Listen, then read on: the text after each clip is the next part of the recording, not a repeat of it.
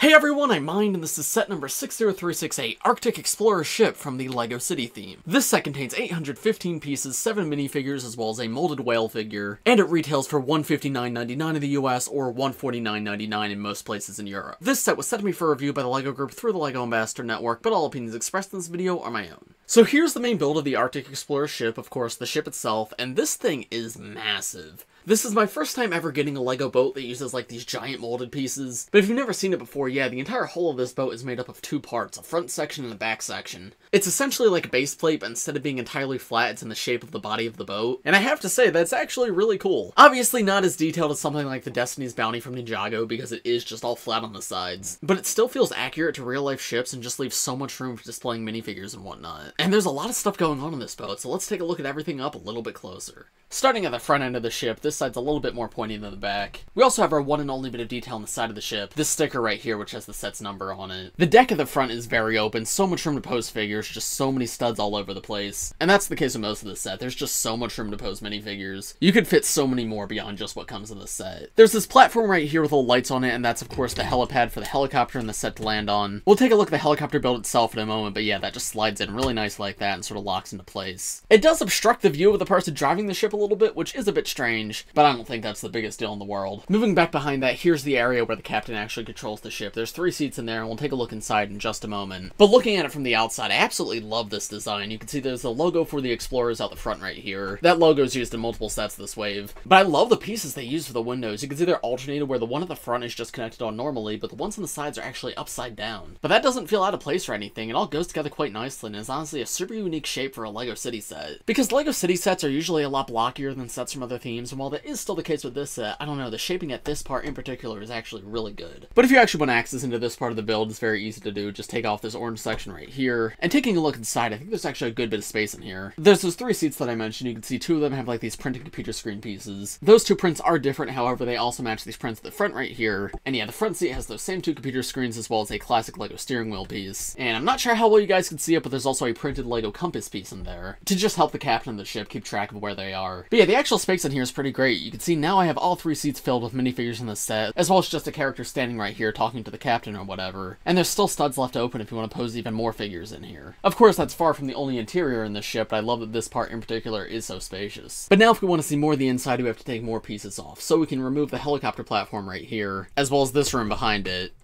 And now we can see the interior that's actually inside the hull of the ship. At the very front of the ship, there's a tiny little sleeping quarter that has 2 beds. The builds of these beds are incredibly simple. It matches what we've come to expect from LEGO City, but having recently built the new Destiny's Bounty, I don't know, this feels especially simple in comparison. There's a trans yellow piece in the corner, I guess to be a bedside lamp, as well as a matching one on the other side, and then behind the beds is a little desk that holds a silver mug. I guess just to be a drink for one of the cabin members. Now moving past the beds, I'm struggling a little bit to find an angle that captures this well on camera. But you can see there's this tank right here which actually has a crab inside. It's the classic LEGO crab piece in red, and then there's like one of the teal minion hair pieces in the back, I guess to be some sort of sea life or rocks. And I'm not sure if this is meant to be a crab for eating or a crab that's just being kept as a pet, but it is still a quite cool inclusion. Next to that, there's a little chair as well as a desk with a microscope build on top. The set also comes with what seems to be a printed petri dish piece. I believe that came in sets earlier this year, maybe from LEGO Friends, though I'm not positive on that. But yeah, I don't believe that's a new print for this set, however it doesn't seem to be super common. The microscope build's nothing all too crazy, but it's very clear what it's supposed to be. And then that's about it for the interior on this side. Around the back though, you can see there's a table and 2 chairs, or I guess that's a table. It's literally just one 2x4 brick, but that's LEGO City for you, as well as a stickered piece behind it, which seems to have some sort of radar on it. Then coming to the other side, there's a coffee machine as well as another mug, and then a chair in front of a computer. You can see there's a printed keyboard piece on the desk right there, and that computer screen's a stickered part, and it looks like it's meant to be connected to a camera feed, which is detecting like what's outside of the ship. And you can see it showing an image of the treasure chest, which is actually the side build in the set, which we'll see in a little bit. And actually, based off the robot arms on the side, this looks like it's meant to be the submarine drone in the set, which is another one of the side builds. And then the final part of the interior is these double doors that open up, and inside, of course, we have a bathroom. I feel like LEGO includes bathrooms in a lot of their sets nowadays, and this has to be one of the simplest ones I've seen. Just a cylinder piece to represent toilet paper and a very basic seat. But yeah, that's very clear what that's supposed to be. And there you go, there's all the interior in the hull of the ship. Again, I love how spacious this is. You can easily fit the entire crew in here. But I also like how there's exactly 4 chairs, because the set comes with 7 minifigures total. So you can have 3 minifigures including the captain up with the captain, and then the other 4 in here, and then all the minifigures have a seat to sit in. can. So if you imagine the boat going through like a rainstorm or whatever and the entire crew needs to get inside, it's very easy for them to all find somewhere to fit. Unfortunately, there's only 2 beds and not 7. 7 would have been cool, but that would have taken up a lot of space, so I get why it's only 2. And 2 is definitely better than nothing at all. And then finally, one more thing at the very back is you have these doors that open up to the next part of the ship. And now reconnecting the puck to the ship that I removed.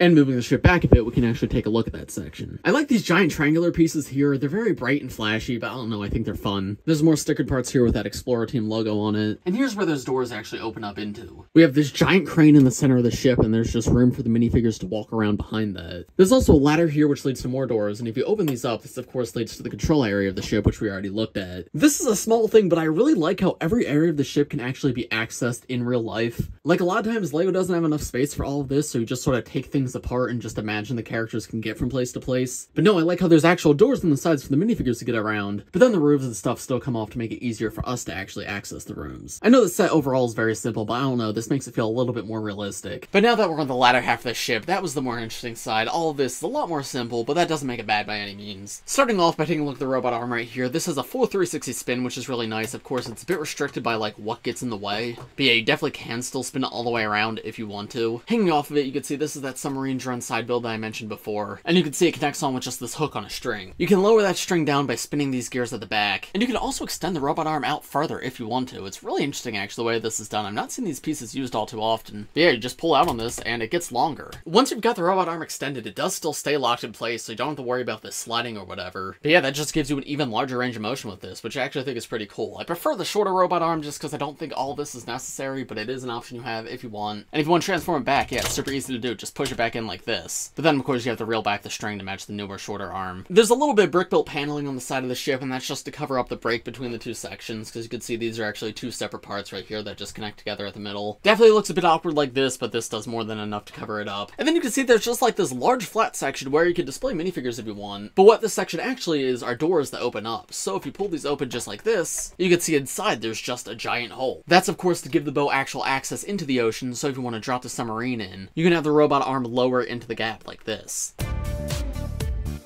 And then when you're ready to bring it back, it's very easy to do so just by going the opposite way.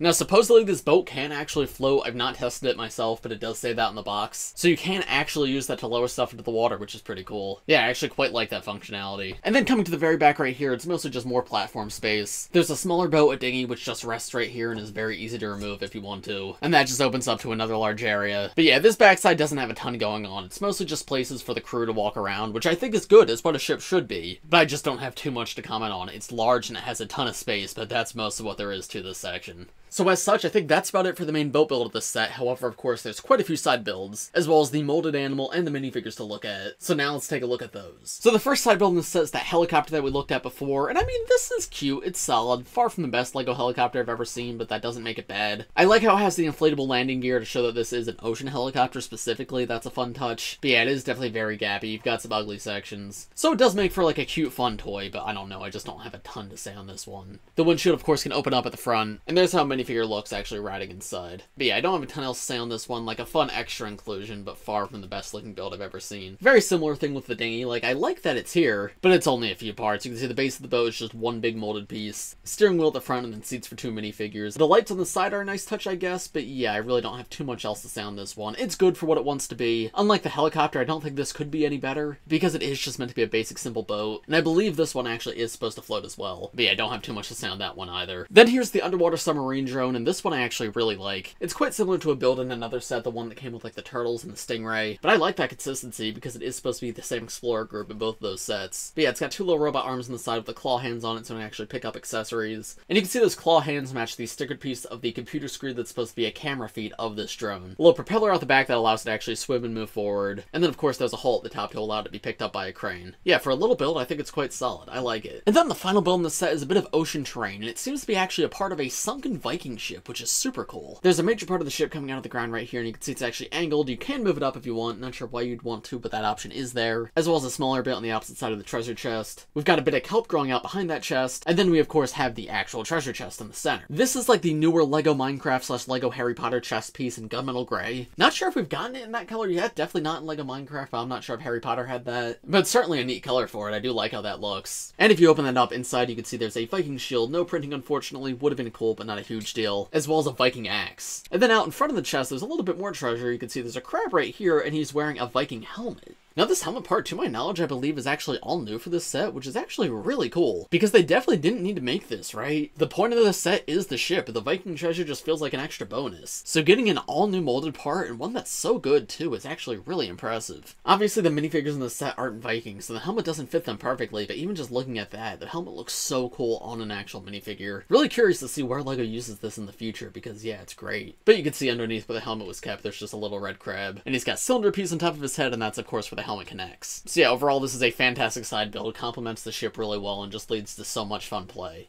Very well done. But then we get to my personal favorite part of this set, and that is the all-new molded whale piece, and this guy is so much fun. First off, I love the way they did his face. The eye design is adorable, and then he's got like this little smile right here. And then the mouth can also be hinged open, similar to like Lego sharks and whatnot. And because this figure is so big, you can actually fit quite a bit in his mouth. For example, a minifigure can't fit all the way in, but their legs at the very least can. But yeah, even fairly large pieces could go in there, and then you can have the orca just close its mouth up. I know I always loved doing that with like the big shark figures when I was a kid, so having another animal that can do that is so much fun. And it was just translated perfectly, right? This is very similar to real-life whales. Dual molded in black and white, which is so cool. Like, there's no printing used here except for the eyes. The orca does have a blowhole at the top of his head, which is a fun touch. But something kind of interesting is the blowhole is also an accessory hole. It's the same size as like the holes in Lego Friends characters' hair pieces. So basically, any accessory that goes onto Lego Friends figures can also fit onto the orca. Like, for example, here's this crown piece. Obviously, this doesn't come in this set. I'm just showing you it as an example. But there you go. Look how silly that is. I love so much that that's there. Just so many options to make this guy look extra goofy. There's two studs in the orca's back to keep this guy feeling Lego-like, which I really appreciate. And then the fin actually has a bar at the back, so that way you can attach accessories or have a minifigure actually hold on to it, which again just opens up to more customizability. And then really great mold for the tail at the back too. Yeah, this guy's near perfect in my opinion. A shame he's kept exclusive to such an expensive set, but he is the perfect figure to get here. I'm really happy that LEGO's making so many more molded animals now, and I can't wait to see what else they come up with in the future, because yeah, they're just so much fun. So now moving to the minifigures, here are the first two in this set. We have who I believe is meant to be the captain and the leader of the expedition, as well as one of the divers. Now this wave of LEGO City does something very interesting, because even though this isn't a story-based theme such as Ninjago or Monkey Kid or whatever, there's still a consistent cast of characters that comes in like all the different expedition sets for this wave, and I believe this set comes with every single one of them. So all of the characters you see in this set also come in other sets as well, maybe in different outfits, but they are the same characters across all the sets, which I actually think is really neat. It helps add to like the implied story of everything. Something else interesting is I was expecting a lot of these minifigures to use the same torsos and leg prints and everything, and while there is a little bit of overlap when it comes to leg printing, I believe every minifigure actually has a unique torso print in this set. Again, in other sets, other figures may use those same prints, but I think it's really cool how all the outfits go together yet are made to be their own thing. So starting with these first two minifigures, I really love the design of the captain guy. Of all the figures, he's the one who features white most prominently in his design with like this sort of scarf piece. I believe it was originally used for the penguin in the Lego Batman movie, but it kind of just implies like a fluffy winter jacket, especially with the printing on his torso too, and perfectly encapsulates the vibes of like Arctic expedition. I'm not sure how I feel about his face print. I mean, I like the beard and everything, but I feel like his expressions may be a little bit intense, though I suppose that works for LEGO City. And then he also just has the sleepyhead hairpiece in reddish brown. Then removing his hairpiece, taking a look at his back face print, unfortunately no back face print at all. And then removing that like fluffy white neck attachment, there's a full look at that back torso print, as well as a better look at his front torso print too, where you can see he's got like an orange sweater on underneath his jacket. Yeah, I actually really like the design of this minifigure. Face print and everything's whatever, but I love the jacket and the neck attachment. Makes for the perfect like expedition leader in my opinion. And then here we have a diver. Now this exact diving suit comes in quite a few sets this wave. However, this is the only one of the diving suit in this set, and I think it looks good. I feel like the dark blue doesn't fit this color scheme as well as some of the other colors in the main color scheme for these guys, but it helps set the diving suit apart from the other outfits. And I really like the molded helmet they use here. You can see it connects to the classic space Lego air tanks on the back in orange. And then removing all that, there's a better look at the torso print, the face print, as well as the back torso print. You can see there's a metallic silver zipper around the back. And then this minifigure also does come with an alternate hairpiece, which is just the Draco Malfoy hair and blonde. I'm not the biggest fan of this face print either, but again, it's fine. I like the rest of this figure, and I'm happy you get at least one diver in this set. Both of these figures are quite good. Here are the next two minifigures in this set, and I actually really like both of these. This woman on the left, I believe, is supposed to be the helicopter pilot, and then the guy on the right is meant to be the driver of the dinghy. The helicopter pilot, though, just has a lot of great parts to her. I really love the blue and white color combination that both these two use. Obviously, they still have the orange that most of the explorers have, but it's a lot less prominent on these two figures. The helicopter pilot has an amazing face print. I feel like it's one of LEGO's best just generic female faces. And the hairpiece they gave her is great too. It's the Monica Rambeau hairpiece, but in like nougat instead, which is a really fun recolor. I believe it's been coming in sets for a little bit now, but still quite nice to see. Then removing that hairpiece, there's a better look at that face print, as well as turning her around, there's a look at her alternate face, which she does have, where she just has a much wider smile. Then the dinghy driver uses the Ninjago movie Cole hairpiece, which is nice to see that that's still coming in sets. And then he also has an orange life vest on, of course, in case he falls off the dinghy. But when you remove that life vest, you can see it's actually revealed that he's also the medical personnel on this ship, because he has like a stethoscope on him, as well as this little monitor in one pocket. You can see the design of these two torsos is very similar, but they are slightly different. And I love seeing that variation. It's like they're the same exact outfits, but these two customize them with different accessories. Face print I think is quite nice too. You can see he's got a bit of facial hair, which I feel like helps differentiate him from other minifigures in this set. And turning him around, unfortunately, no alternate face. However, I think that's okay, because again, it's a LEGO City set. We don't get alternate faces all too often. But all around, these two are both quite good.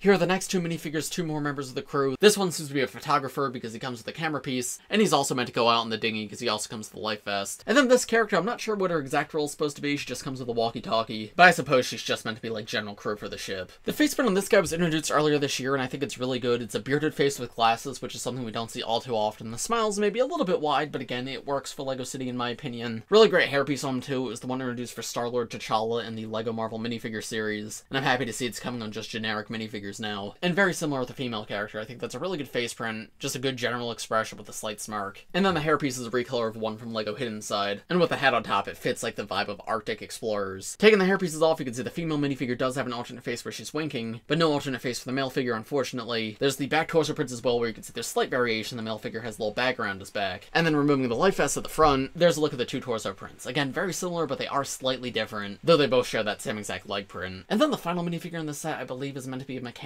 because she comes with a wrench as her accessory. And this figure rules. I absolutely love her hairpiece. It's the same one that Empress Beatrix and Ninjago has, but in dark red instead.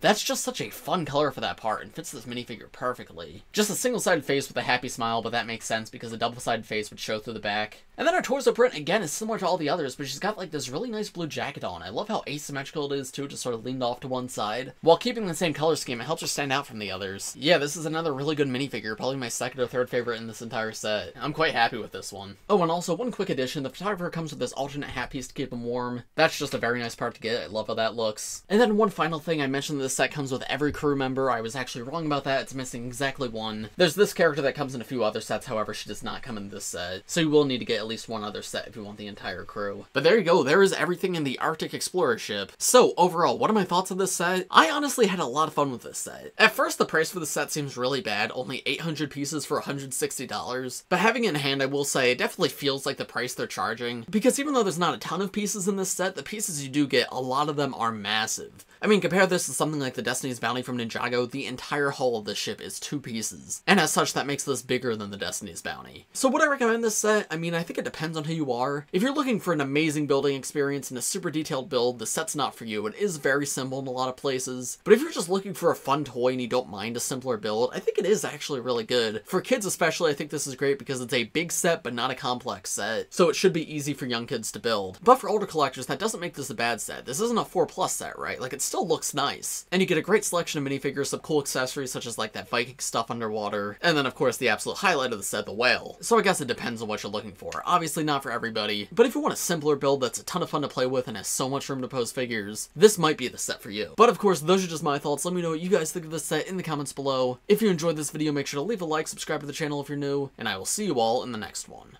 Bye!